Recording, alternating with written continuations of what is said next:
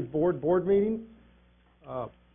Board members, can I have a motion to open up the meeting? I make a motion to open up the meeting. Motion made by Mayor Amada, seconded by Dr. Zavaleta. Meeting is open. Mr. Chairman. Yes, sir.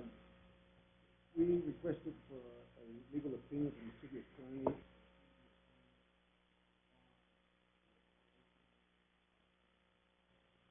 Board member was affected, and he rendered and told us it would be November 1st.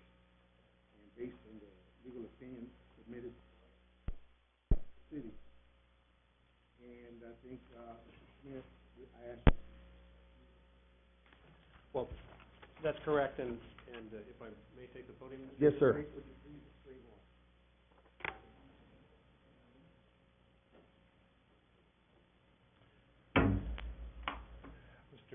Mr. Chairman, members, Mayor, esteemed assembly. First, I apologize for getting this material to you so late. The border fence issue has been an important topic, and you'll recall that on Tuesday I started my day at 4 in the morning and ended it late in the Cameron County Law Library. But the question has been presented about the meaning of the word term in the city charter. The terms are unambiguous. And the question is what meaning of the term in the city charter applies and how it affects the current composition of the board. Again, I apologize for getting this to everyone so late. But the Brownsville charter is clear on several points. First, it is clear that the commission is to be composed of only 6 members. Next, it is clear that the term of office is 4 years. That term is not defined in the charter, and so it is given as ordinary and regular meaning, such as one would find in the dictionary. Next, it is clear that one term of service cannot begin until such member is both appointed and sworn in. Is that not correct? Isn't it logically necessary that first a member must be appointed, but he cannot begin the term of service until he takes the oath of office? So that seems to be clear that the term of service does not begin until swearing in. And for that reason, this memo concludes, the one that I have given to the board members, naturally and reasonably that the 4-year term of a PUB member begins on the first day after his swearing in and ends on the 4th anniversary of the date of such swearing in. This is only a legal opinion. It is not policy, and how the board chooses to apply this to any factual situation before the board on that issue, I have no recommendation. Questions? Any questions, board members? What is the city attorney?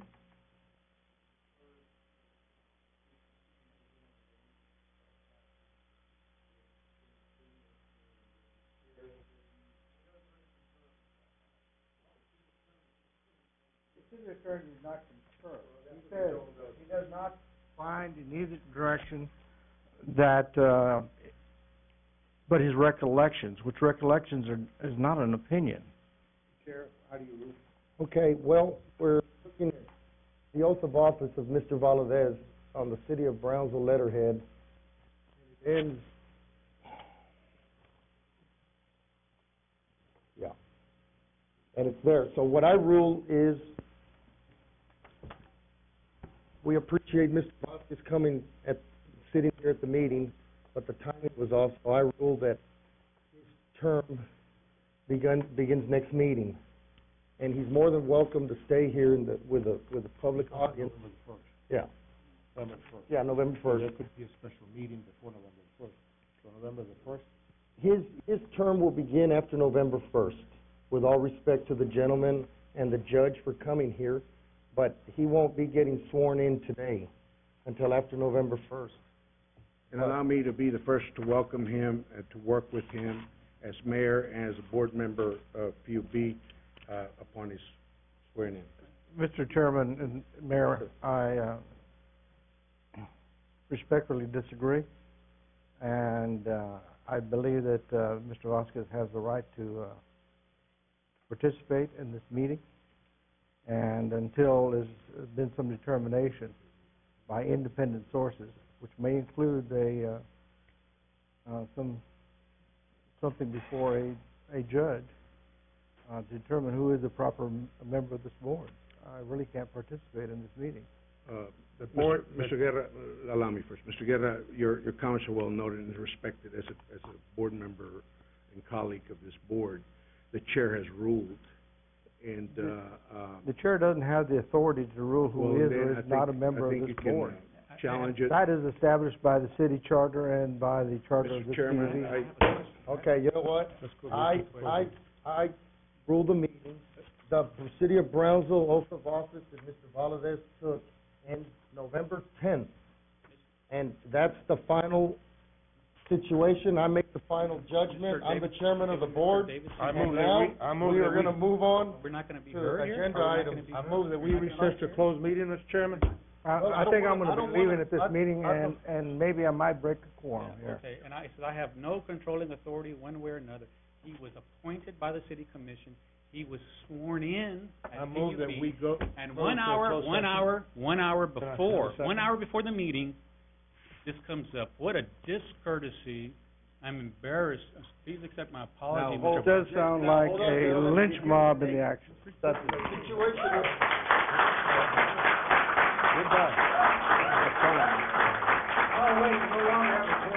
That's fine. That's good. Thank you, sir. Would you please recess? the board meeting is in recess now, ladies and gentlemen, Or till tomorrow? till tomorrow. And we move on to item number 1. It's a closed meeting. Okay, I'm sorry. Mr. Chairman, We're gonna go into closed meeting now. No, wait a second. Okay, go ahead. well, with respect to the quorum issue, I have, during the roughly half-hour recess that we've had the time to do a fairly complete legal research on the issue, assisted by computer-assisted legal research, and specifically Westlaw and Lexis. While there's no precise case on point, let me offer a couple of thoughts. We always start, of course, as always, with the language of the Charter. And the language of the Charter, Article 6, Section 4, Paragraph D states as follows. May I read it to you? Yes. The board shall hold a regular meeting at least once a month on such day as the board may select. End of quote. Now, as we all know, or specifically as I know, and I'm recommending to you, the word shall is mandatory. This is not the United States Senate, where, for example, a quorum call is a normal and accepted parliamentary usage. Rather, this is a commission that deals with weighty matters on a regular basis, but only meets once a month. And for that reason... We call it a board here, not a commission. A board, excuse me. And in the factual context of those grave responsibilities and the fact that the board shall hold just one regular meeting each month, permitting the walkout or boycott of a meeting by a minority to break a quorum would be contra to the clear intent of the drafters of the charter, and as a matter of course, a practical matter, would impede any sort of progress with respect to the important work of the PUB. With all that in mind, I offer my opinion that the walkout or boycott, once a quorum is established, and it has been established by the previous presence of Mr. Villarreal and Guerra. what's that? Robert Guerra. Yeah, I'm not including him in the quorum. I'm just including Mr. Villarreal, because after all, it would be inconsistent to suggest that Mr. Valadez is still on the board,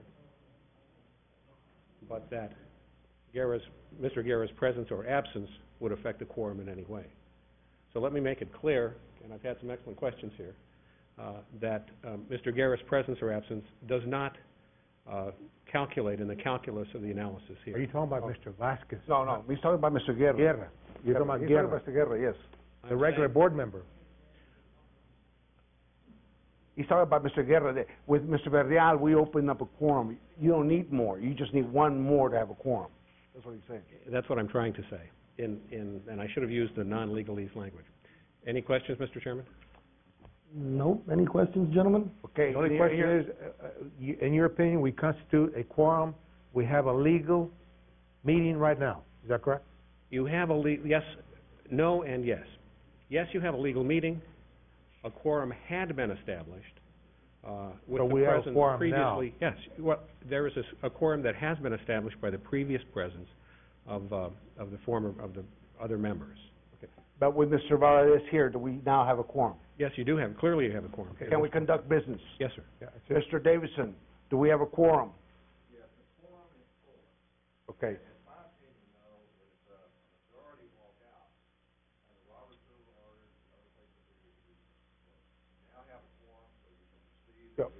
Okay, but we recess. We can call back in the recess?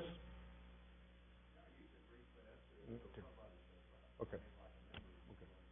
In this instance, Mr. Valadez, as board member, that he was sworn in, what date were you sworn in? What day was he sworn in? November 10th.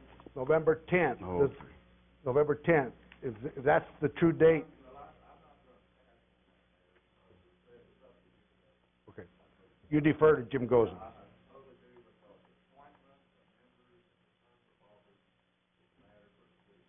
You got it. Thank you, Mr. Davidson. Okay, as recognized quorum, I suggest the chairman conduct the business of the board. I move that we go into closed session. Motion made by Dr. Zavaleta to move into closed session. I second. Second by Mayor Amada to go into closed session. All those in favor?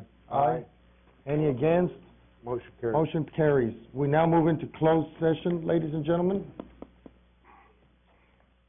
I pledge allegiance to the flag of the United States of America and to the republic for which it stands, one nation, under God, indivisible, with liberty and justice for all. Invocation, ladies and gentlemen. There was a saint that they chose to take care of the animals and the dogs and the cats of the world, and his name was Saint Francis of Assisi. Saint Francis, pray for us. And Lord, your blessings over the PUB employees and the citizens of Brownsville. Amen. Amen. Amen. Okay. Where's John Smith? Assisi, that's right. They told me Assisi, but it is Assisi. Okay. Number 1. We're going to go to number 1, which is discussion and action on employment contract for in-house attorney. Mr. Davis.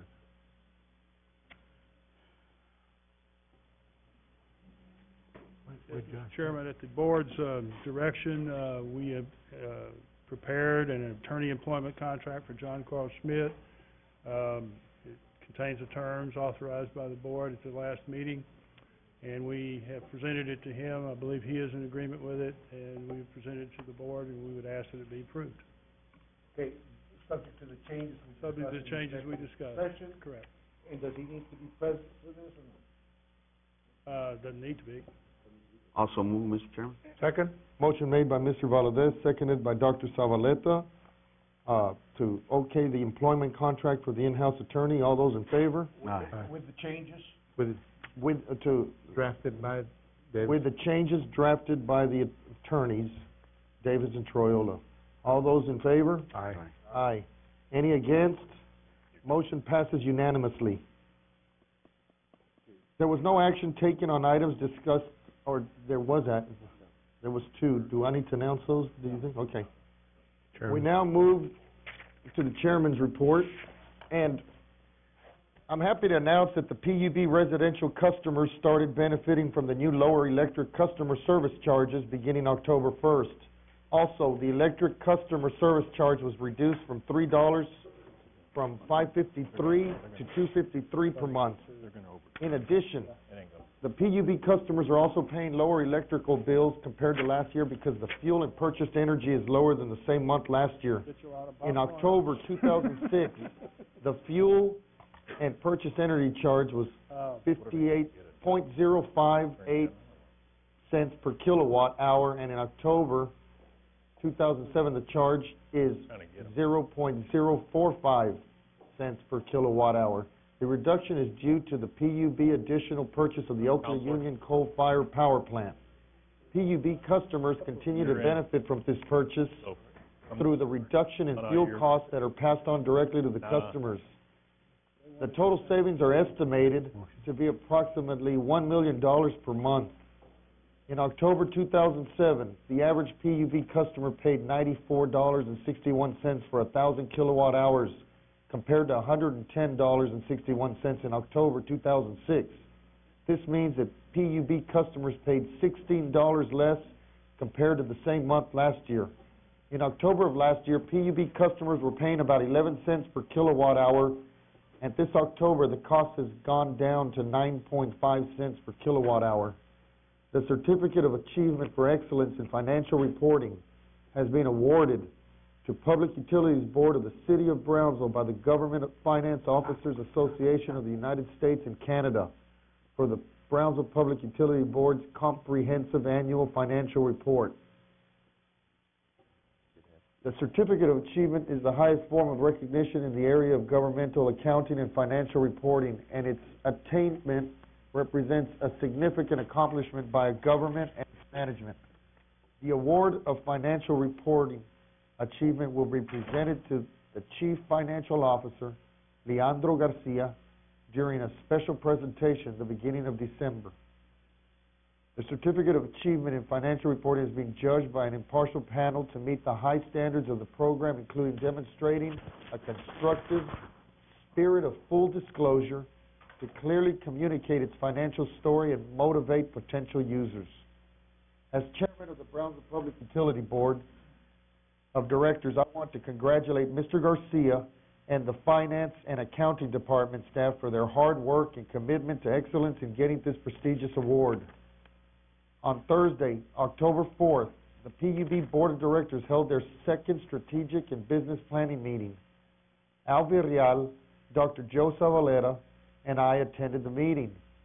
Chief Executive Officer John Brusiak, Chief Operating Officer Fernando Sainz, and Chief Financial Officer Leandro Garcia also attended the meeting, facilitated by R.W. Beck.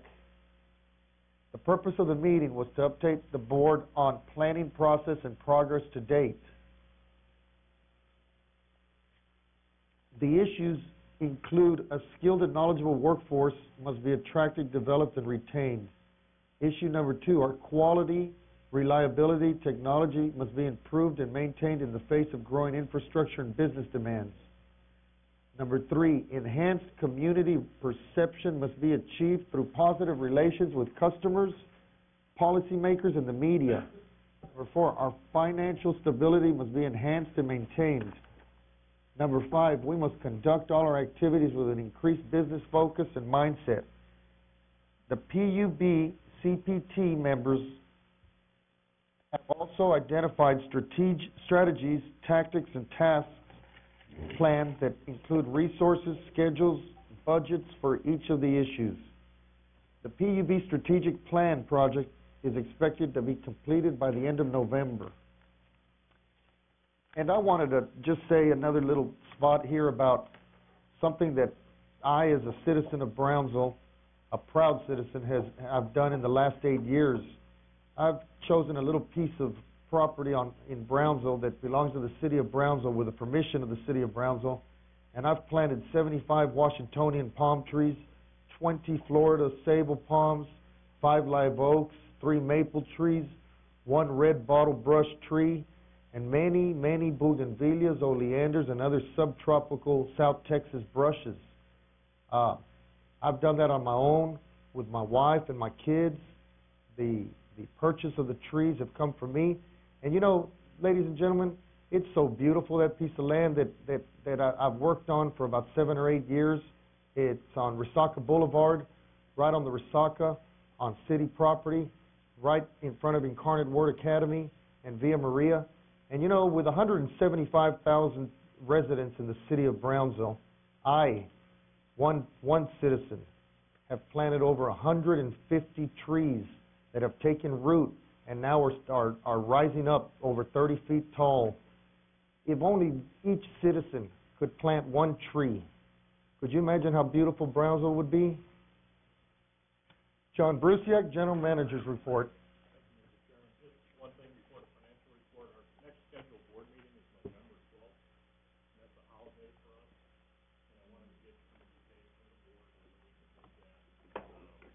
Well, next, once you poll the board, whatever's convenient, I'll go with the board. Next regular scheduled board meeting. I won't be here.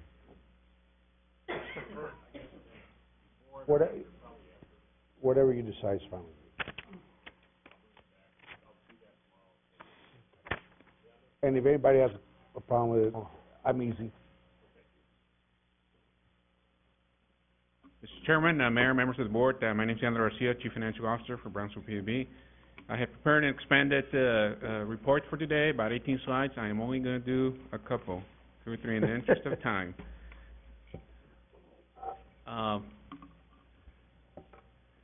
And looking at the year-to-date net operating revenues through August, we were at $148,522,411.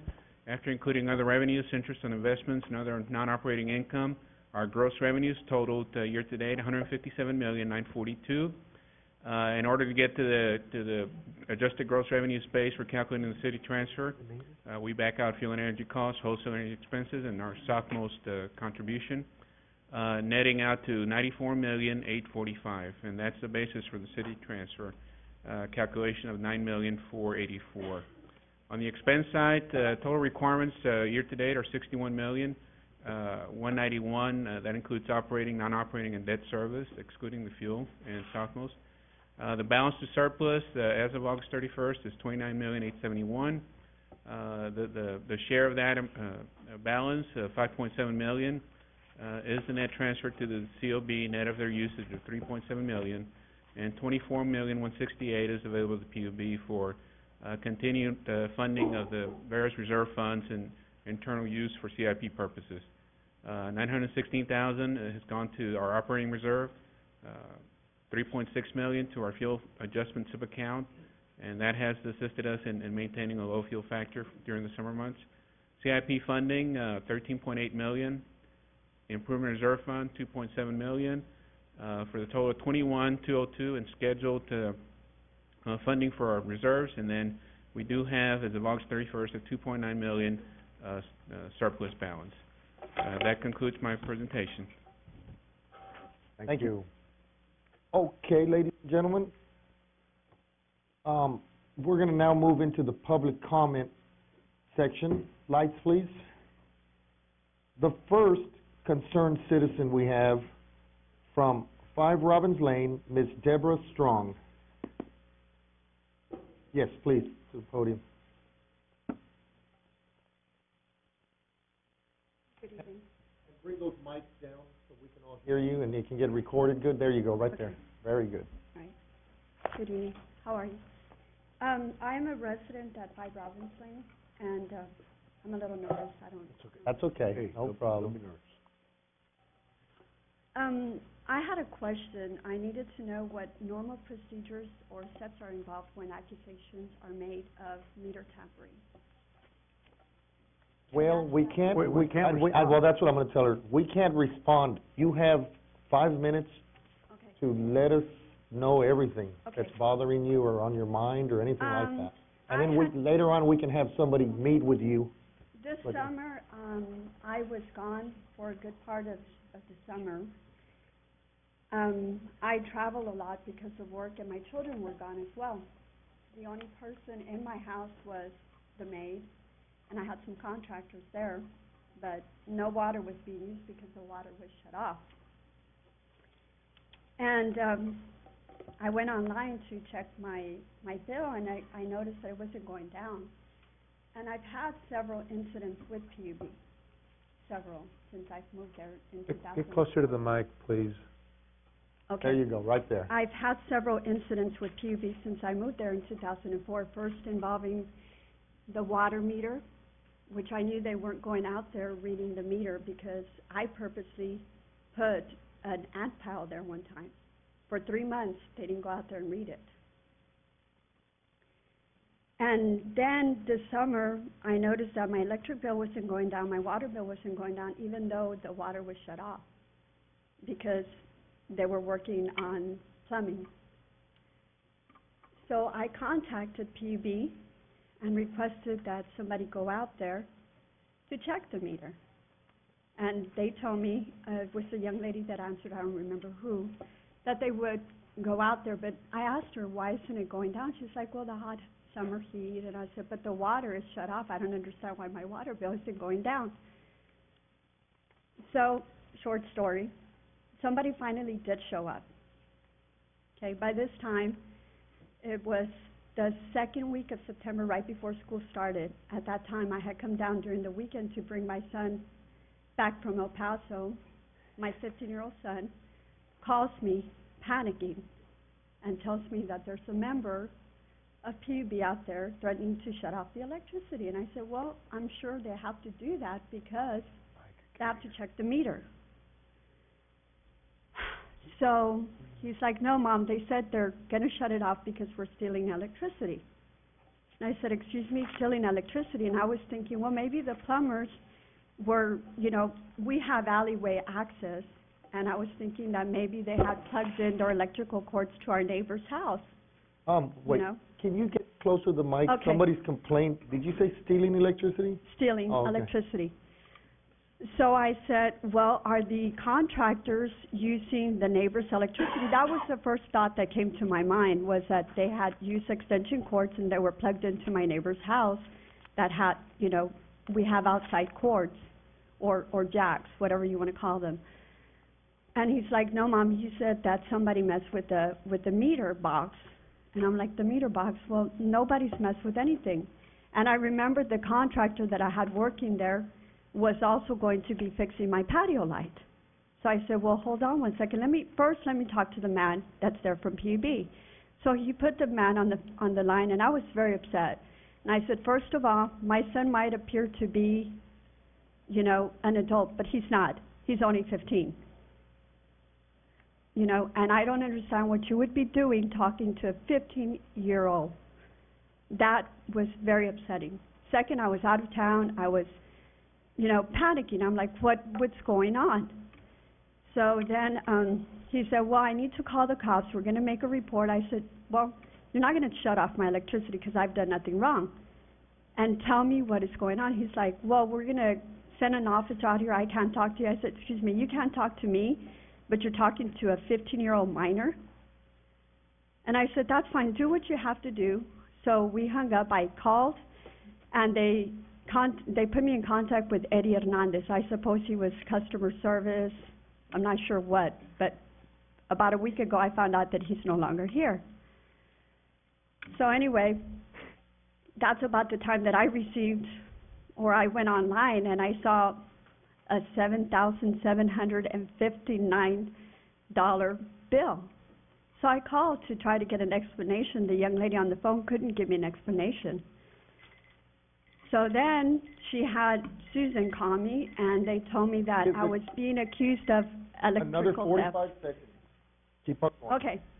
So now I like an explanation. Since when did, you know, the employees of PUB become the judge and jury?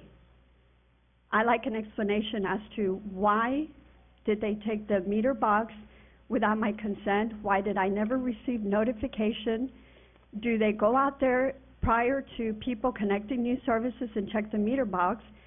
I am one of those persons, I'm always out of town. My services has gotten disconnected several times because I forget to pay or I pay late. So I like to know if somebody went and tampered with that box, or they haven't given me an explanation, and I want an explanation.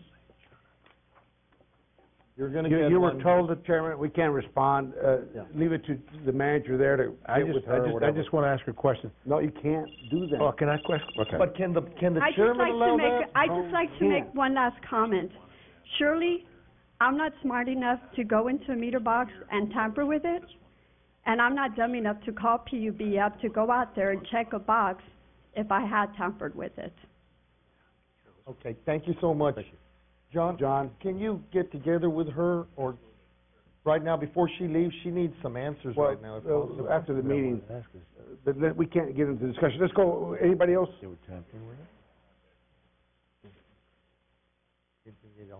Okay, that's it, Mr. Chairman? Okay, that's it right there. We now move on to, oh, I'm sorry, Mr. Ruiz, with all respect, please. You have a Librium or something to give to Mr. Ahumada so he can calm down, Dr. Zavaleta? We need to take it easy, Mr. Ahumada. We need to respect the people that come here. Slow down, please. Sorry. And let's be respectful to the lady and to the other persons that are here. I got here late, here. Brought my boxing glove. So whoever wants that, let me know. Mr. Reese, the reason is that we cannot get into discussion with the speaker. I'm aware, sir. That's all. I just want to make sure we follow the Young lady is rules. not aware of policies. This is the first time she shows up here. But we need to slow down, sir. Pero- I would like to also, sir. Hold on, Ruiz.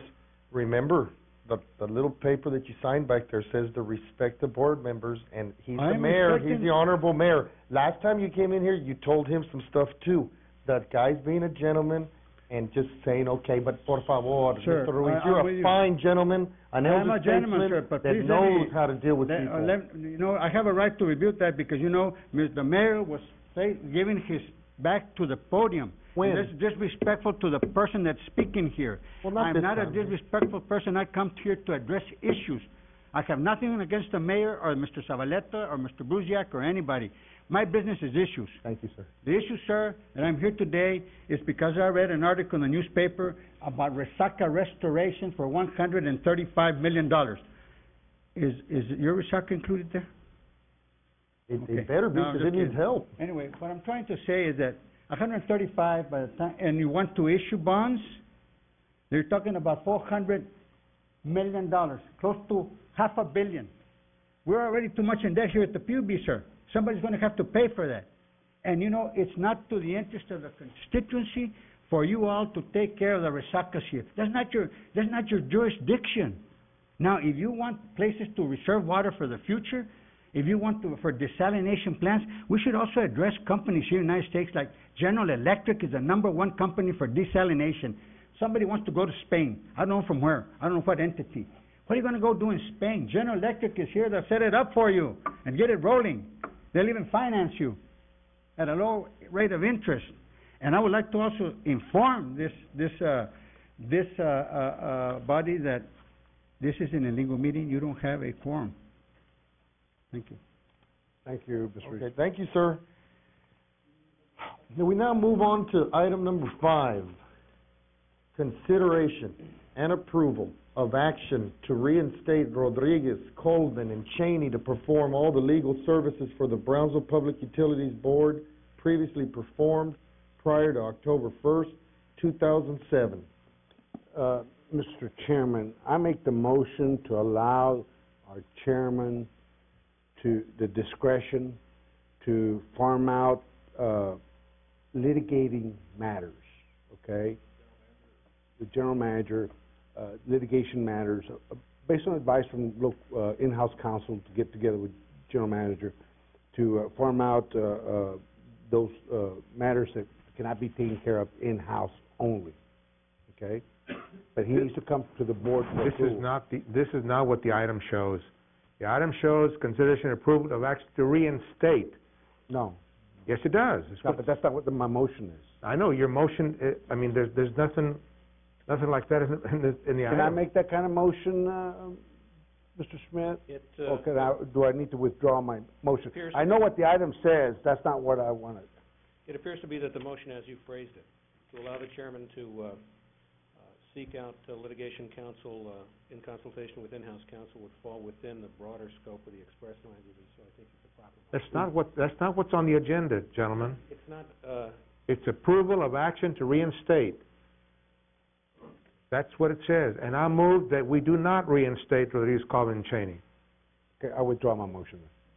I'll second it. Okay, motion made by Dr. Zavaleta, seconded by Mr. Valadez to not approve the reinstatement of Rodriguez, Colvin, and Cheney to perform all the legal services for the Brownsville PUB previously performed prior to October 1st.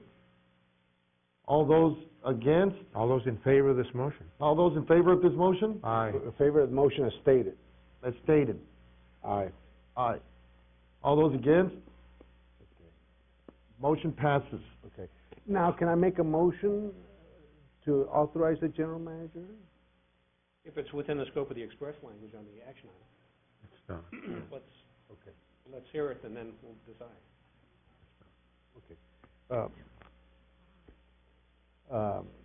I want to, if it's possible, Doctor, if it's possible, to allow the general manager the discretion, along with consultation with in-house counsel, to farm out legal matters that require outside the scope of in-house counsel for litigating purposes, that discretion. Your intentions are good, and I would second the motion, but it's not on the agenda. We cannot move on this Well, then item. it doesn't, it dies for lack of a second, if Well, that's I what would- it is.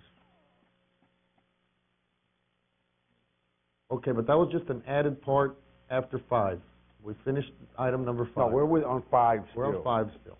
See, you We've can already make several voted. motions if We already voted on that. Let's go to the next item. Okay, item number 6, discussion and First, possible, it dies for lack of a second. on the whole item 5. No, No. my motion. Oh, your my motion. Dies for lack of. Mr. Amado's motion dies for a lack of second. We now move on to item number 6, discussion and possible action regarding PUB policies for reporting violations by customers receiving utility services. Mr. Brusiak. Mr. Chair, members of the board, this was an item in light of the recent press on theft of services, request by Mr. Real to look at our policies for reporting violations.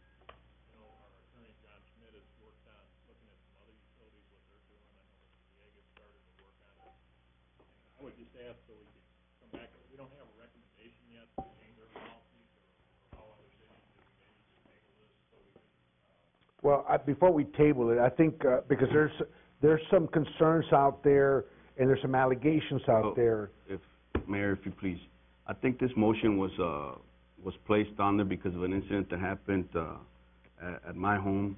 For your consideration, Board, I'm not gonna be here after this meeting, but, I would, recommend that you do look into this.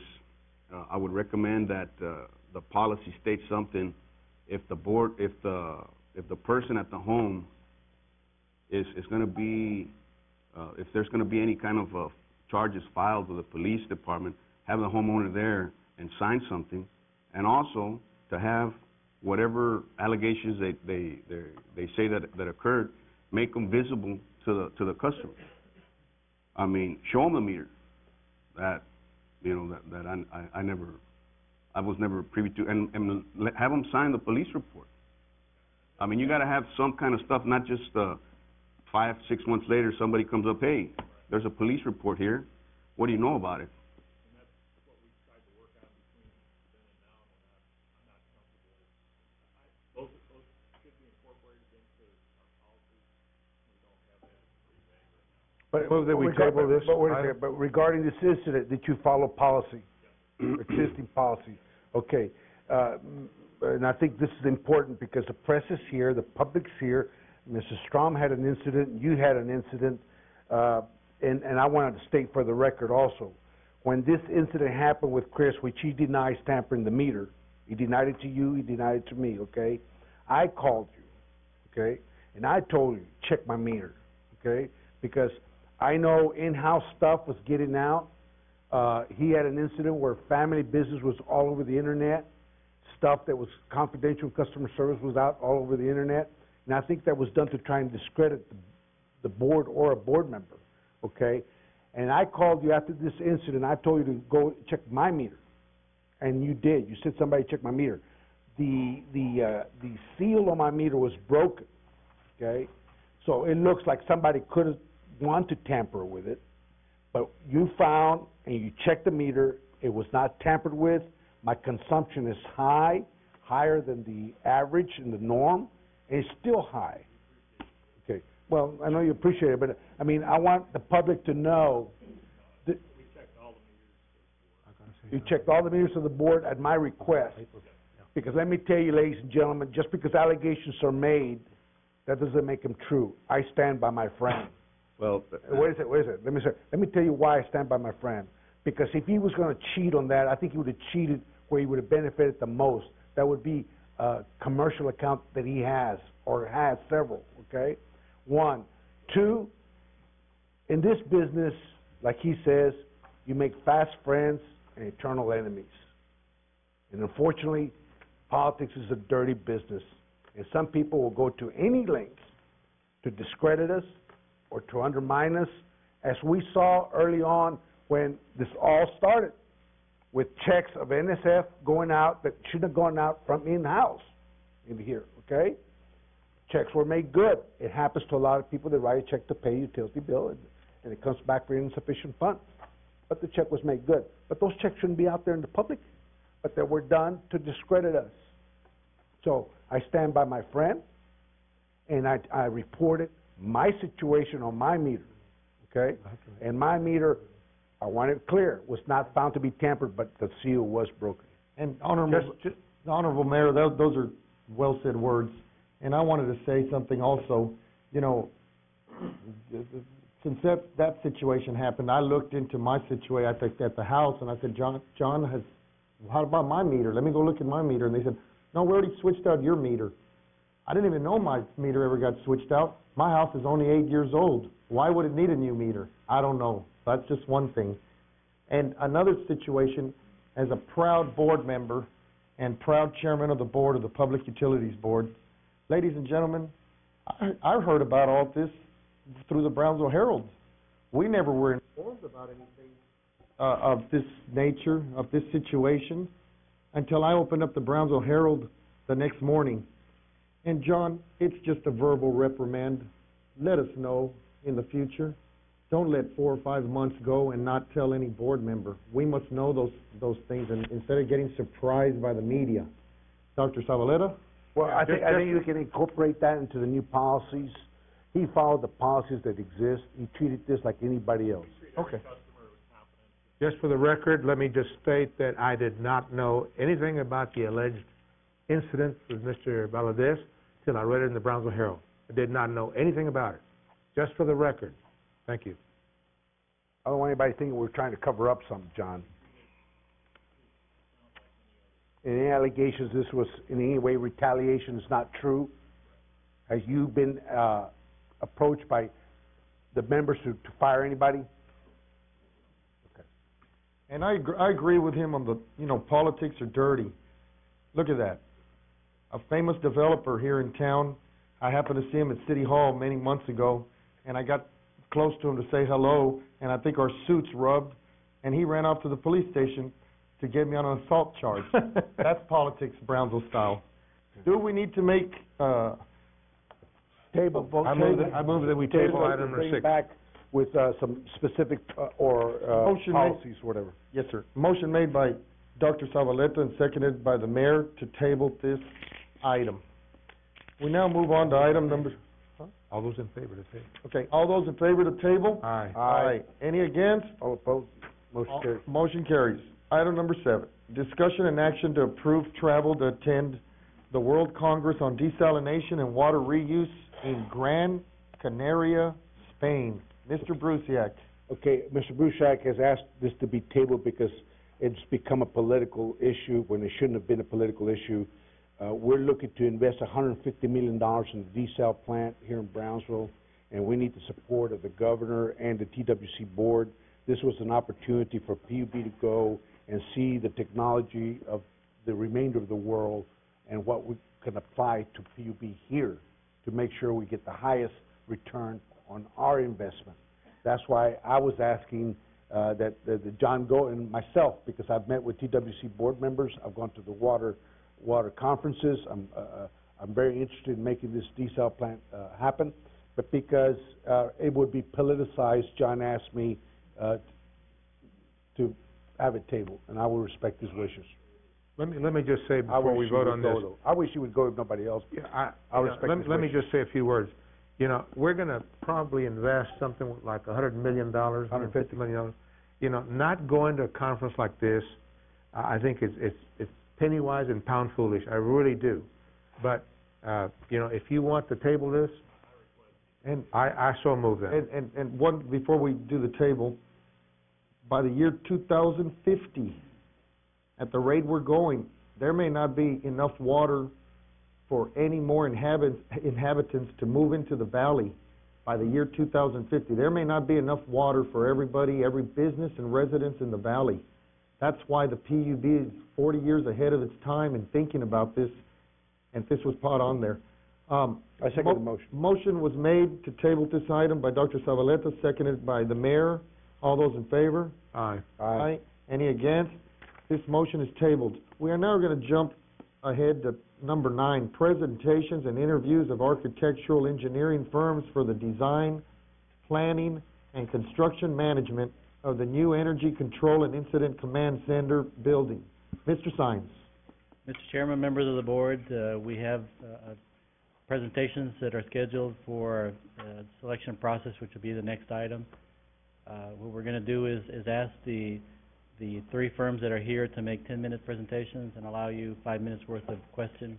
You should have a package there that includes their statement of qualifications. This will be a selection based on qualifications, so you can see what they presented to us or turned in to us. Also, you'll have the evaluation of the committee that the staff put together.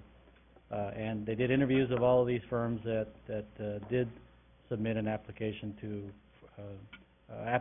for consideration. So we're going to go through in alphabetical order. The first firm that we're going to be taking a look at would be Robert Lamb, followed by Robert J. Ruiz, and then by Stanford Knowles. Fernando, let me ask you a question. Yes, sir. In regards to the evaluation criteria, Yes, the sir. average, the higher the number, the better the Correct. evaluation. Is Yes. that correct? Okay. Yes, that's correct. Okay, can we continue? Is that a quorum? There was one correction on the Can we RFQ continue without a quorum? that just adjusted the Where's he date. going? Go to the bathroom. Okay, so let's, Okay.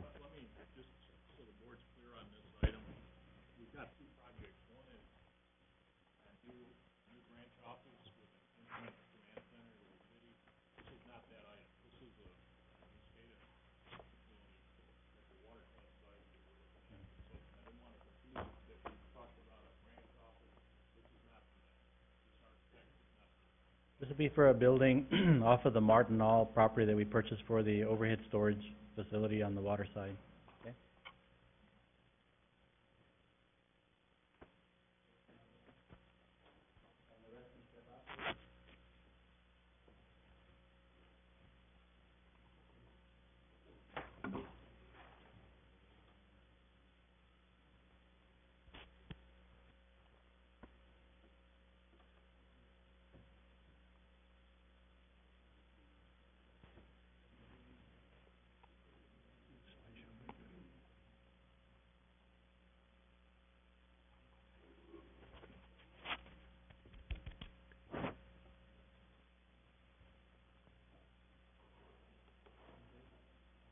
Mr. Chairman, Mr. Mayor, members of the board, ladies and gentlemen, I want to thank you very much for the opportunity to be here just to tell you what our capabilities are in terms of control center design and construction.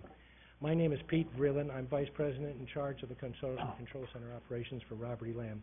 Can you hear me all right? No. Yes, sir. I can. Is that better? Can you raise that, I don't think they raised that much. Okay. My voice is kind of going to pot this week anyway. But we do appreciate the opportunity to be here. A little bit about Robert E. Lamb. We do 3 things. We plan, we design, and we build. And we have quite a reputation across the country in terms of construction. Planning, again, is you're developing the concepts of what you really want to build. And before any money is spent in design or any money is spent in construction, you have a plan that this is what you're actually going to get. We have the capability of providing the detailed design and the construction documents, and we can also build the project for you. A little bit of history about Lamb. Lamb started in 1917. Although the way I sound and look, I was not there in 1917 when it was founded. In 1949, We developed another capability, a design capability. In 1917, we were building manufacturing plants in the city of Philadelphia. We're located in Valley Forge, Pennsylvania, as we speak.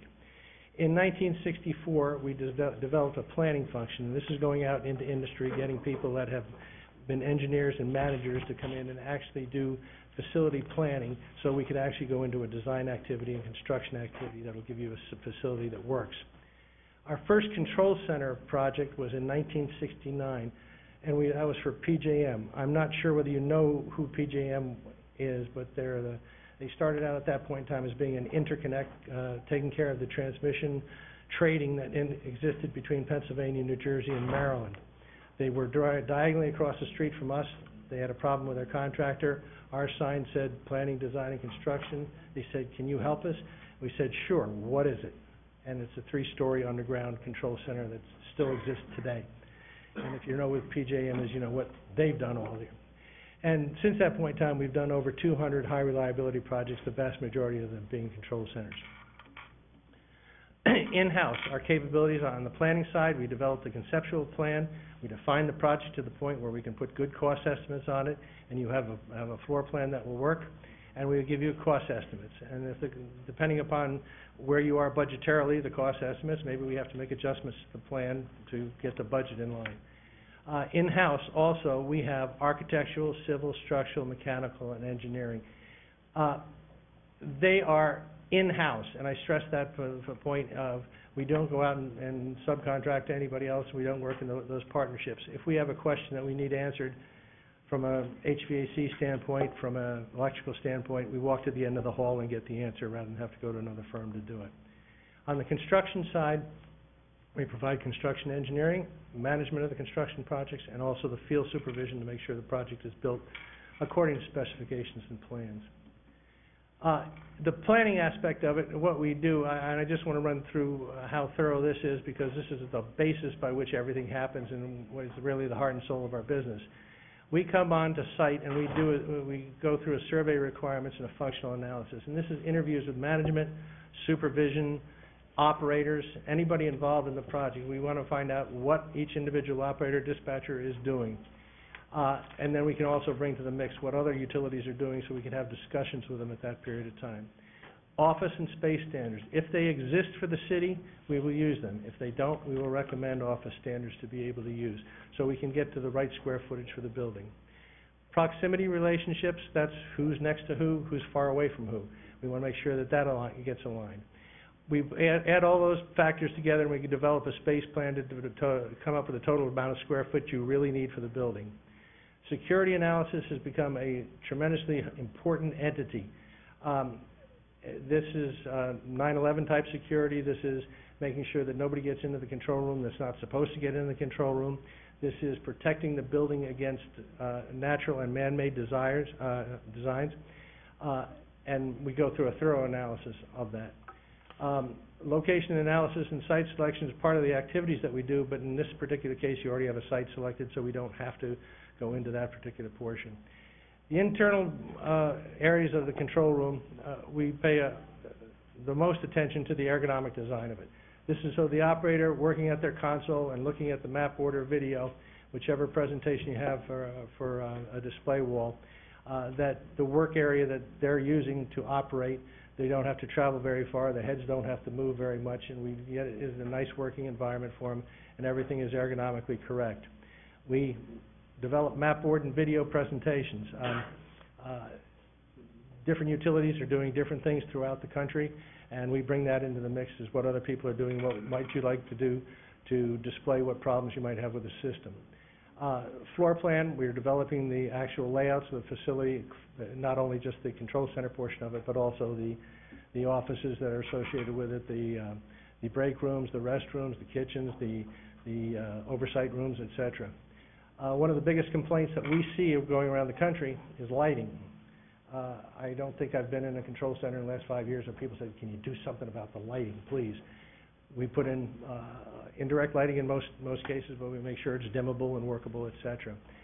One of the biggest things that's happening across the nation right now is reliability, and that ties to redundant systems. NERC, for instance, has gone up and they've actually created a new department and a new department head strictly involved in reliability, and that is what you have to do to make sure that your system's operating all the time. Redundant systems, making sure that you have enough power, that if you lose one power source, you have a backup power source. If you lose your air conditioning, you have a backup system for your air conditioning. Your computers are not going to last very long if you don't have a redundant system in an HVAC and you lose that. We put this together and we put a building definition together. Our actual terminology for that definition is a design narrative, where we're actually telling you these are the finishes that we're going to use, this is the type of carpet, this is the type of ceiling, this is the type of acoustical treatment that you're going to use, this is how it's going to be structurally put together, this is what the mechanical equipment we're going to use, what the electrical equipment, and that all comes in a package of a design narrative.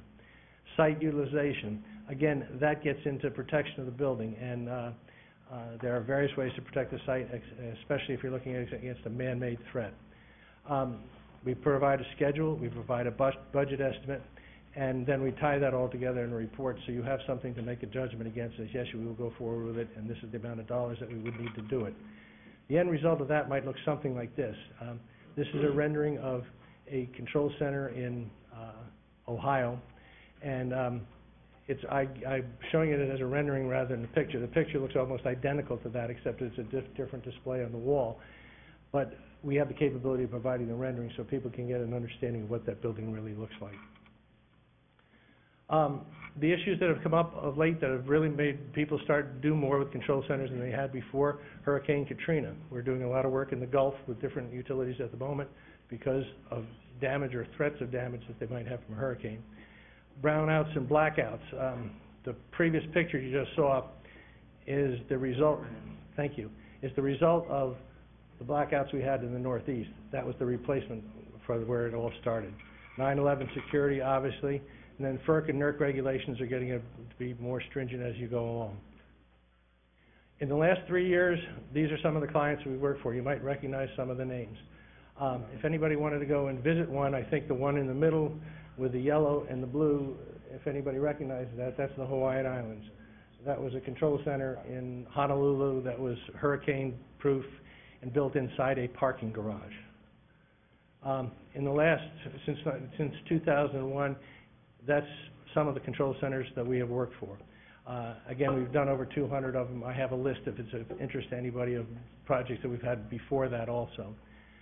But you might look at some of those names and they'd be familiar to you. We're currently working for Entergy, we're currently working for Southern, and we're currently working for a few other firms that are not up here. We've done work for the city of Gainesville. We're working for ATC in Wisconsin as we speak. Why choose Lamb? We have a solid national reputation. We've operated in 44 different states. Our size, we have about 65 people in the office.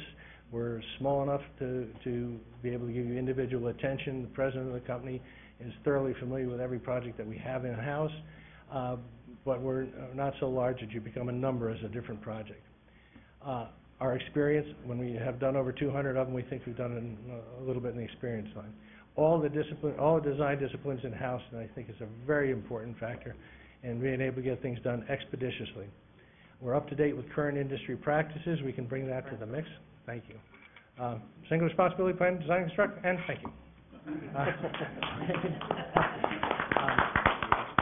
I'd be happy to entertain any questions that you might have. I think it's wonderful. Great. Thank you so much. Do we have to have two SCADA systems?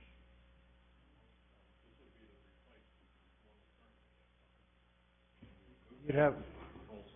We're required to have a primary and a backup. So we're trying to build this as a primary and then use it as a backup. But it needs to be something that is strong enough to withstand any type of event like a hurricane, tornado, and things like that. 200-mile-hour winds. The latest ones we've been doing have been 250 miles an hour. 250. That's a defined FEMA number. For the given area that you're at, and 250 has been the one in the last 2 or 3 of them. Thank you so much, and Thank you welcome very to Brownsville. Thank you. Thank you. The next firm that we'll have for you for the presentation is Robert J. Ruiz, Architect, Inc. will be here to make a presentation.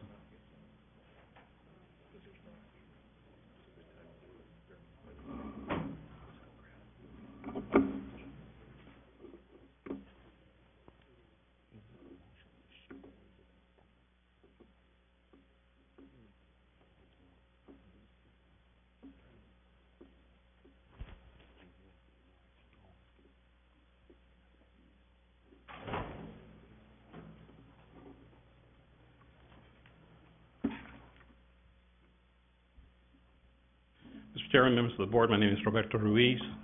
I want to thank you, the board, members of the staff, and the committee for selecting me as one of the finalists for this important project for PUB.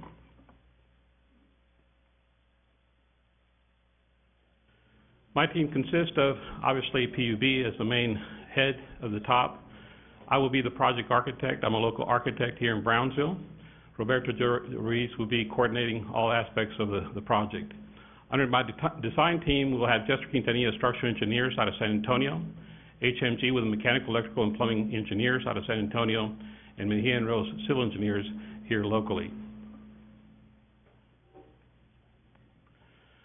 My office and business have been practicing in Texas since 1989. We do architecture planning, extensive similar projects. We've done the Port of Brownsville Union Pacific Railroad Administrative Building here locally recently, involved communication systems, security systems, and data systems, and coordinated.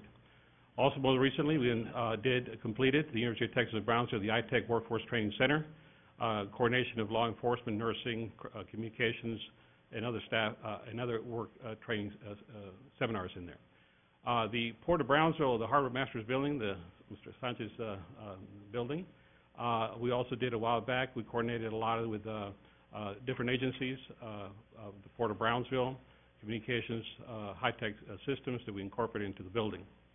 Municipal Utility District Administrative Building, the MUD building along the expressway, underneath the golf ball tower in Rancho Viejo. We did that building and coordinated the administration, the municipal utilities with that entity. Most recently also, well, the Cameron County Courthouse, we also did, I skipped over the Cameron County Parks Department that we did at the island, again, similar type of building coordinated with the community communication systems as such. And then most recently, the Cameron County Courthouse, the Dancy building, which as we all know it has been an extensive project, and we did coordinate a lot with different departments, agencies, staff in terms of systems, communication data systems, security control systems as part of this project. We're very familiar with security cameras, security fences, security gates, personal entry systems that we coordinated in all these projects on the above. The project is design experience of high wind resistance, which this will entail. We've done numerous mid to high-rise condominiums at the island, which incorporate the new IBC code requirements and TDI requirements, and we're very, very familiar with those.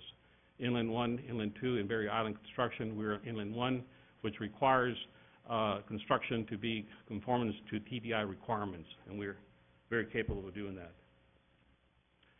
Jester Quintanilla's structural engineers have been serving in Texas since 1984. They have extensively done numerous projects related back to what we're doing here.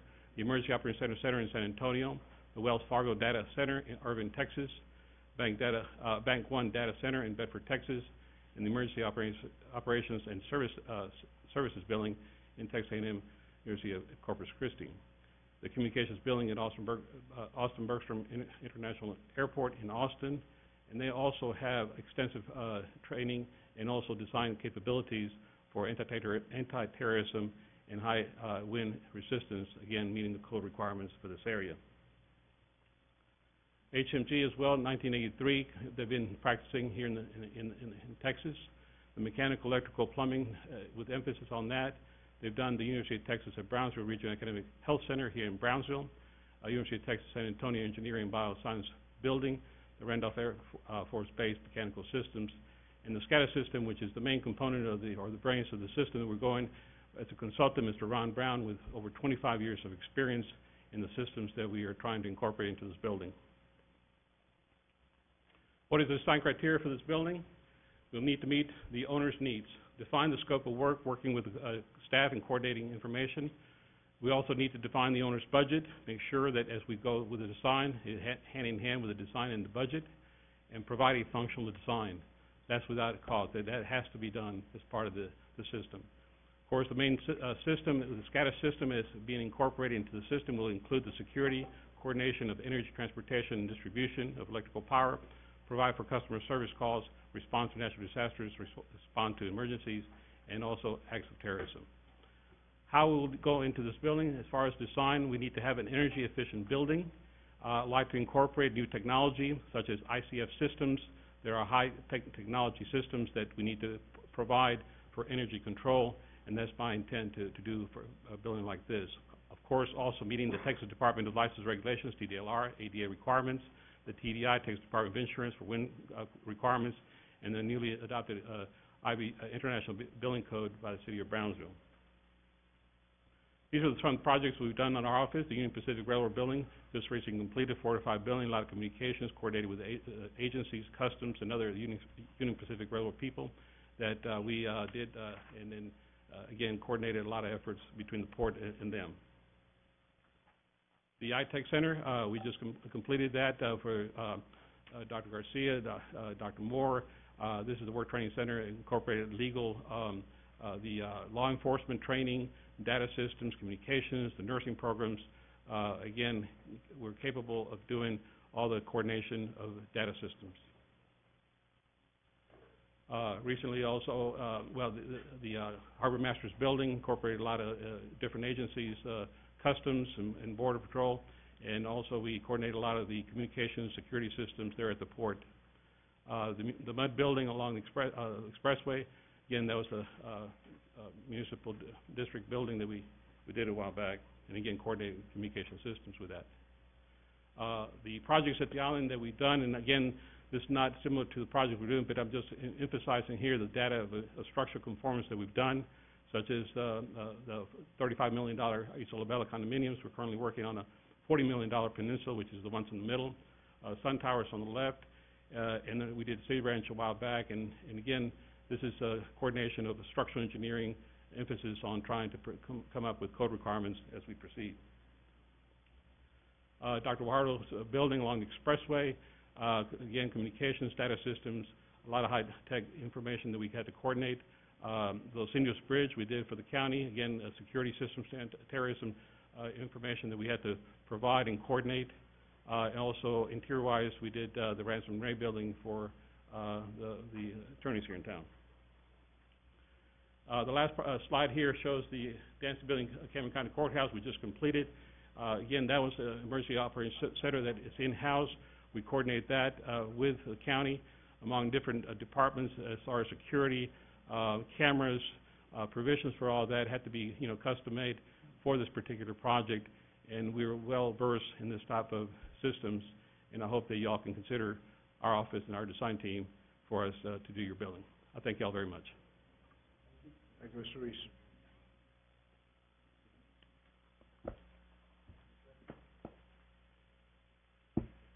We got one more, right? Stanford Knowles that will be making the last presentation.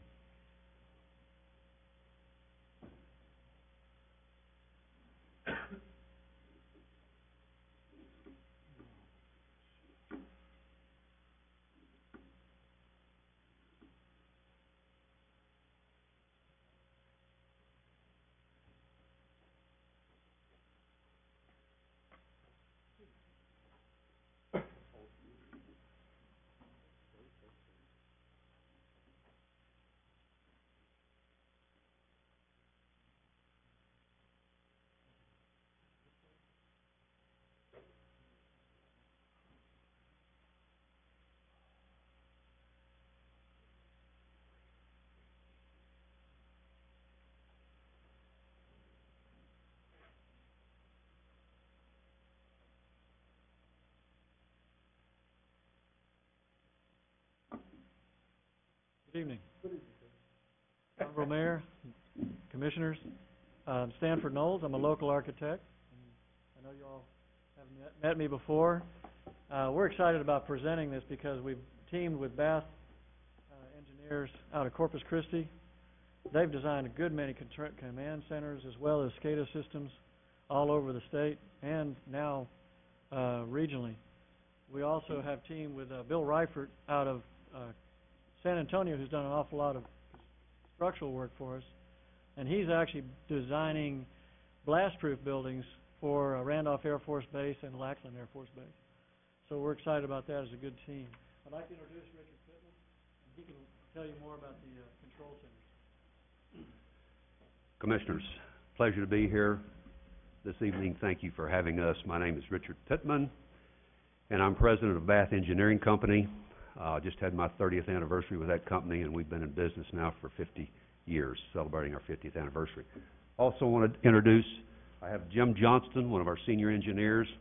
If we're fortunate to get this project, he's going to be the technical muscle behind the thing. He's done lots of systems, SCADA systems, a lot of command systems, command and control systems.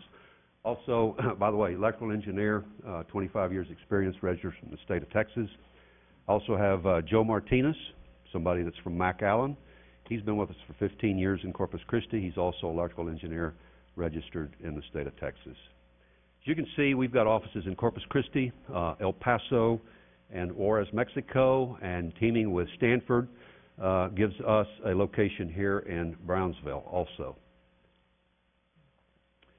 A little bit of background about our company. We've got 60-plus employees with the offices that we have. Like I said, our 50th anniversary. The areas that we specialize in are high-voltage power, control and instrumentation, distributed control systems, and the integration that goes along with that. We've done lots of water, wastewater work. I'm going to show you the SCADA system that we did for the city of Corpus Christi in a moment, where we're covering a 70-mile radius area. Security. Security work right now, we're on our 6th grant with the Port of Corpus Christi. We did their command and control center. $35 million worth of construction that we've done for them now. In our company, we have got over 500 years of experience in engineering. One of the things that I think that we do bring to you today is a local knowledge of the South Texas and border area. Coastal environment, we know what it's like to design things here on the coast. If it's not stainless steel or hot dip galvanized, it's not going to last. Like I said, the border culture, construction, contractors, materials in the area, methods of construction, the cost. We know system integrators in the area. We've done lots of SCADA systems here. With Stanford being the prime, based right here in Brownsville, minutes away from your facility. With us in Corpus Christi, we can be here in 2 hours. So travel time and personal meeting with you will not be an issue. I mentioned the Port of Corpus Christi. I show you some of the command control centers that we've done now. Port of Corpus Christi, that one actually, if you get on our website, the CNN News did an article on that facility. City of Corpus Christi, their water wastewater system. It was our original understanding this was going to be an energy control and command center, power only, but we found out a little while ago that there is water wastewater involved, and we've done pretty much every sewage treatment plant and integrated with it around the whole Corpus Christi and South Texas area. Refinery, petrochem, we've done many, many facilities for them. SCADA, I heard the word SCADA. We are in our arena SCADA experts. Right now, finishing up a project at Naval Air Station Pensacola, where we are monitoring a Softly field, the Kobe field. We're doing all of their water, wastewater, and their electrical systems. 9 substations there with that facility. Naval Training Center, Great Lakes. We've got 11 substations up there with fiber optic interconnect between all of them, communication. If you don't know anything about the Naval Training Center, Great Lakes, that is about 35 miles north of Chicago on Lake Michigan. Anybody that goes through into the Navy today goes through training at that facility. This is the site of Pensacola, where we're covering that 50-mile area. And when it comes to power, I'm an ex-CP&L AEP employee. There's 4 of us in my office. Jim is an ex-Houston Lighting and Power. I've got 3 in El Paso. We understand power systems, anything from 12 kV to 138. Arnaldo Guerra in our office used to run the South Texas, Brownsville, San Benito area for AEP. So we're very familiar with power systems. Stanford? Back to the local end of it. We want to show a couple of works we've done here. We've got a very good record with the city of Brownsville. All of the projects that I have done since 1996 returning to Brownsville, every public project I've done has been under budget and on time. I bring that because you've seen an awful lot of projects lately that have gone to outside firms out of the valley that haven't teamed well with a good local architect, and the budget has gone through the roof. They haven't met what the city really wanted, and they've run off and run on their own. I'm excited about working with Richard and his team because they've already expressed to me that this is something they'll be careful with for us. Working with your administrators, with the board if you like, if you want to work directly with us, we'll be on board daily on a regular basis to help you achieve what we would like to achieve in this facility and be conscious of budget and longevity on the property. I show these actually because the tennis center, we won a national award. I think we're the only firm in the county or the valley to win a national award. The U.S. Tennis Association gave us an award for that property, for that facility. Aircraft and Rescue Firefighting Facility, we show that one because we met STCC ratings. We have federal requirements, Federal Aviation Association's requirements. We met them, and they're excited about that. People can sleep at that facility at night with airplanes landing. That's one of the concerns you have. If you have a dormitory inside this facility in a hurricane or whatever, it needs to be comfortable. We're going to do that. The 802 North Brownsville transfer station that we did for the city, that one's already getting accolades throughout the industry. That facility is being highlighted in the Barrage Roofing nationally in their brochures, as well as Epic Metals, who did the ceilings nationally in their brochures because they like the project so much. Beyond that, it's designed to 130, 140 mile-an-hour wind loads. So we are beyond the requirement for the wind requirements in hurricanes.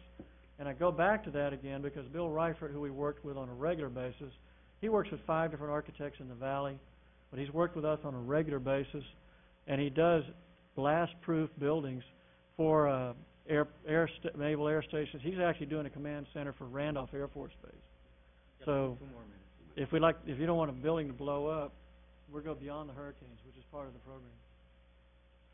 Jim, why don't you talk a little bit about special considerations?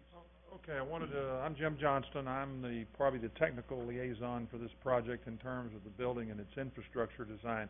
Special things that need to be considered for what the Public Utility Commission of Brownsville is looking to do. Raised floor construction, very much required in a facility like this. Redundant air purifying HVAC systems, backup emergency power systems. We're talking UPS powers with UPS backup with automatic transfer. Talk about composite wall video display screens. We talk about common graphical user interfaces, so it makes it easier for the users to understand what they're seeing on the screen and how it's being displayed. Modular operator workstations for the convenience and the flexibility and ergonomics of performing the day-to-day user activities. Head-end telecommunication room designs. Security hardened. Any NERC, NERC requiring now a lot of security measures being taken with energy control centers to preserve the integrity and reliability of their operation. Fire protection and detection, and then network critical physical infrastructure design. That's what we do. That's what I do. That's the heart of what Bath Engineering will deliver to this project. Again, based in Brownsville, Corpus Christi, we're closest as a team to the site. We can produce, and more than that too. Actually, if you go back to 1986, I was the architect for the first 911 service for the city of Brownsville. At the time, that was the 5th in the state of Texas. So we were ahead of most of the cities in the United States, and not just the state of Texas, but the United States. Most of the projects I work on are innovative. They're different. They're not your everyday projects. We don't do tripping over my words. We don't do cookie cutter projects. We do projects that need a lot of client input and a lot of client attention. So we're happy to bring that to the table. Stanford, I want to say, based on what I've seen locally, I've talked to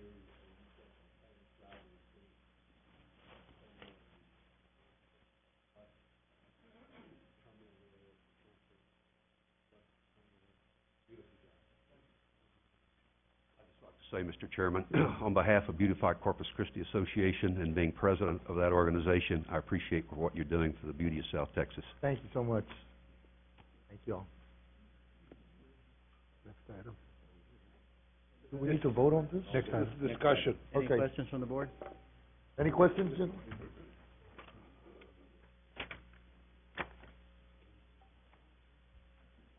Next item, we go back to number 8. consideration and approval to increase hourly rate for Valley-wide security service. Mr. Brusiak. Mr. Garcia. Yes, we've been asked to consider a contract adjustment here to accommodate an hourly rate increase for our security vendor, Valley-wide Security. I recommend approval of this. It turns out to be $1 increase per hour through the duration of the contract, retroactive to September 9th. The financial impact will only be $7,300. Why is the increase? I'm sorry? Why is the increase? Why is it increasing? They have, we've had some minimum wage increases nationally, and their hourly rate at this point is $8.75, and they're asking for $1 increase. Staff is pleased with the service. They Okay, I'll also move, Mr. Chairman. Mr. Jaime Ochoa is here if you wish to hear from him as well, I'll representing. move to. Motion made by Mr. Valadez. Is there a second, gentlemen? Well, my question is there's no figure here about the amount of increase. And that's what Mr. Ochoa was gonna, appeal to or request. We are in agreement to about $1. About $1? Increase, hourly rate increase. Mr. Ochoa, $1 per hour or what? Yeah. Motion's on the table. Second? Also move, Mr. Chairman. Second? Okay, motion made by Mr. Valadez, seconded by Dr. Zavaleta. All those in favor? Aye. Aye. Aye. Any against? Motion passes to increase the hourly rate for Valley-wide security service by $1. More or less. by $1, they have different types of payments, but the overall is $7,300 for the contract, the remainder of the period. Okay, motion passes on the staff recommendation. Item number 10, consideration and approval of the selection of an architectural engineering firm for the design, planning, construction, management of the new Energy Control and Incident Command Center building, and approval for the general manager to commence contract negotiations. Mr. Sines. Mr. Chairman, you had the three firms come before you and make their presentation, and had the opportunity to ask some questions. Just based on the presentations and looking over here at the way they graded them, Stanford and Knowles is a local firm, and they scored a little bit lower than another firm, but it was because of experience. And looking at the qualifications and the schedule and budget, they actually came out higher rated than them. So being that it's a local firm and it's not that much of a difference, I'll go ahead and make a motion for Stanford and Knowles. Motion made by Mr. Valadez. Second. Second by Dr. Zavaleta. Can you repeat the name? Stanford Knowles. Stanford Knowles. All those in favor? Aye. Aye. Any against? Motion passes for Stanford Knowles. Thank you, Mr. Chairman, members of the board. Item 11, consideration and approval to execute agreement with First Southwest Company for financial advisory services. Mr. Garcia. Yes, we have had follow-up negotiations with First Southwest. Mr. Raul Villaseñor is our financial advisor. He has presented an agreement for your consideration. The annual retainer fee will be $50,000, and we do have the agreement on here that we're ready to execute with him. Also move. Second.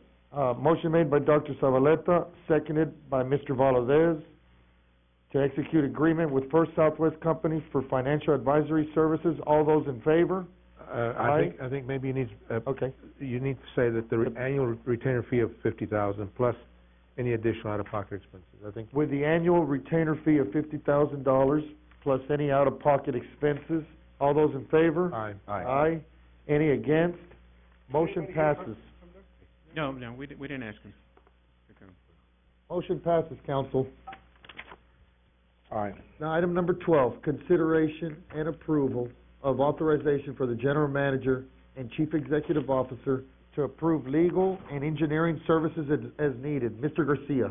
Yes, this is our annual request to provide authority to our general manager as we progress through the year and need services from engineers and legal firms to give them authority to contract them as needed. Any item over $25,000 we do bring to the board.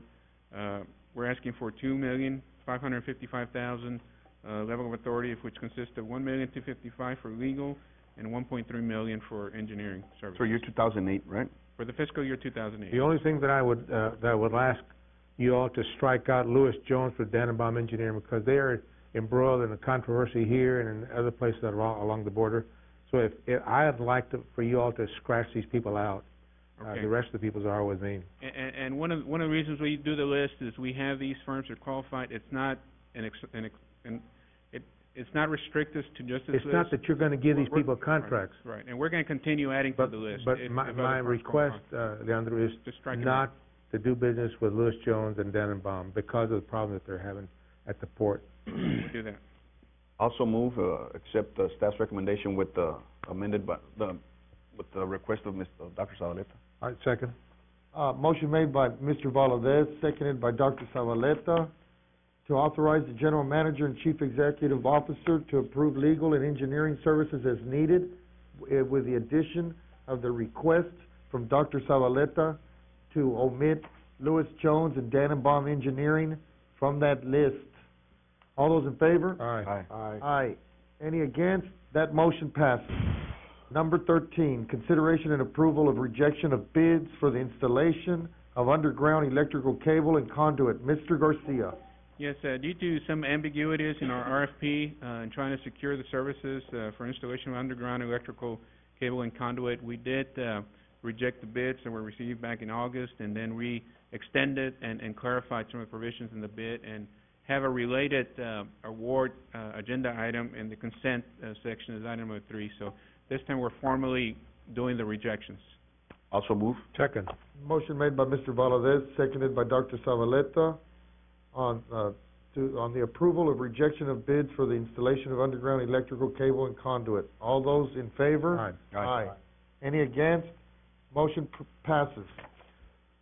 Number 14, consideration and approval to reject bid for detailed design, shop fabrication, and installation of aluminum odor control covers for grit basins at the South Wastewater Treatment Plant. Mr. Garcia. Yes, we've been trying to make some improvements at our South plant. We had engineers do internal estimates for some of the work we're requiring there for odor control. Their estimate was $226,543. We did try to send out the bid to about 124 firms. Only received one. That bid came in at $318,000, which is significantly over the engineer's estimate. So we're asking to have that rejected. At the same time, we're going to redo the bid to include the North plant and kind of break out the work that we're needing between a contractor and some internal PUB crews. So we're asking here to formally reject the one bid that we did get. Also move, Mr. Chairman. Motion made by Mr. Valadez, seconded by Dr. Zavaleta to reject the bid for detailed design, shop fabrication, and installation of the aluminum odor control covers for grit basins in the South Wastewater Treatment Plant. All those in favor? Aye. Any against? Motion passes. Number 15, consideration and approval to award construction contract for the 2 million gallon elevated water storage tank project EST-7, bid number 071-07. Mr. Garcia. Yes, we're ready to proceed with the construction phase of this project. We've gotten all the design work, and we did release the RFP and received 3 bids. The 3 bidders were CB&I Construction, Landmark Structures, and Caldwell Tanks.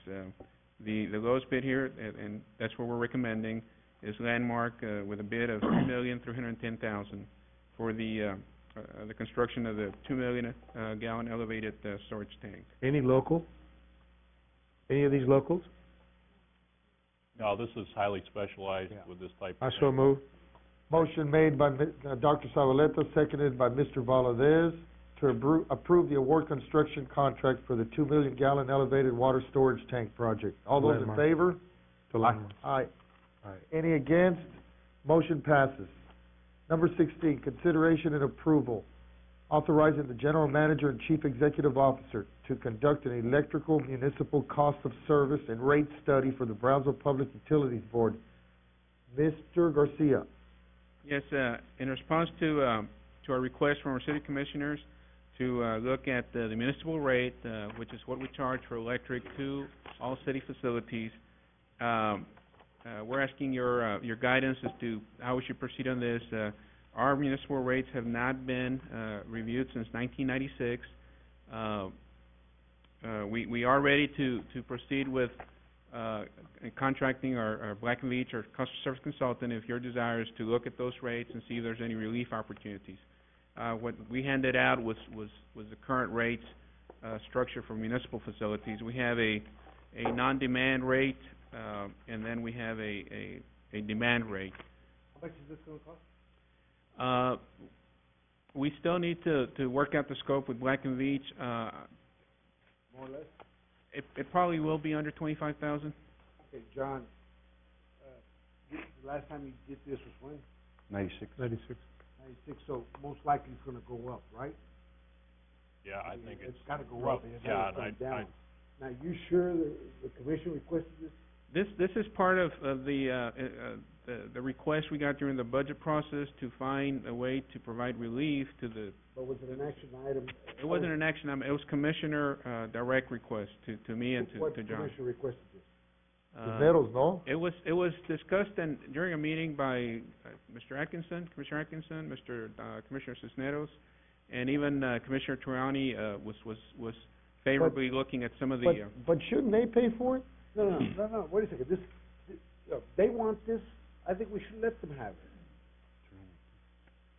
I think, if they want this, I think we should let them have it. I mean, they want a rate study in 1996 was the last time, that's over 10 years. You know, they think that PUB is somehow overcharging the city. I think this will show that, hey, we've been very kind to the city. I say let's do it. The initial request was for a wholesale rate. We don't have a wholesale rate, and then we did provide this rate information, and kind of we want to make sure they were aware of what rates are already getting. Remember, they wanted a special rate for the city discount and all this other stuff, and if you take into account, it's only a penny above our cost, I think, something like that. That doesn't cover our costs and operations. Also move, Mr. Chair. I make the motion, go ahead. Motion made by Mr. Valadez, seconded by Dr. Zavaleta. All those in favor? Aye. Any against? Motion passes to give authorization to the General Manager and Chief Executive Officer to conduct an electrical municipal cost of service and rate study for the Brownsville Public Utilities. Thank you. That motion passes. Number 17, consideration and approval of Brownsville Public Utility Board Personnel Policy Number 37 on fraternization. Mr. Brusiak. Mr. Chair, members of the board, this is a request of the board, I believe at our last meeting. There was a policy that the board had requested. We presented it to the board. There was no action. We beefed it up a little bit, if you can see. Frank Garza with John Davidson's office prepared it. John wasn't here yet. And I think it's a good policy. And You feel comfortable with it? Yes. John Davis is gone. John Schmidt, have you reviewed that policy? Yes, Your Honor, I have. You feel comfortable with it? Yes, sir. Okay. So move. And I want to say, it took about 2 years. Well, We were asking this for 2 years. there was a policy that the board that I think went from Rodriguez, Calvin, and Cheney that the board didn't take any action on because it wasn't quite as rigid as this is. But let it be known, we're the ones that requested this early on, about 2 years ago, because it was a concern. Right. We've been sued for sexual harassment and stuff like that, and we want to eliminate that. Thank you. Okay, motion made by Mr. Valadez and seconded by Dr. Zavaleta on the approval of policy number 37 on fraternization. All those in favor? Aye. Aye. Any against? That motion passes. We now go to the consent agenda items. If nobody has questions on the consent, I'll move to approve consent items. I have item 7. Okay, item 7. Okay, they want to go to number 7, consideration and approval to amend engineering contract with Ambiotech Engineering. Oh, that's just to finish out. Okay, I don't have any problem with it. Okay, there's been a motion by Mr. Valadez to approve consent agenda items 1 through 8. Is there a second? Aye. Second. There is a second from Mayor Amuada to pass consent agenda items 1 through 8. All those in favor? Aye. Aye. All those against?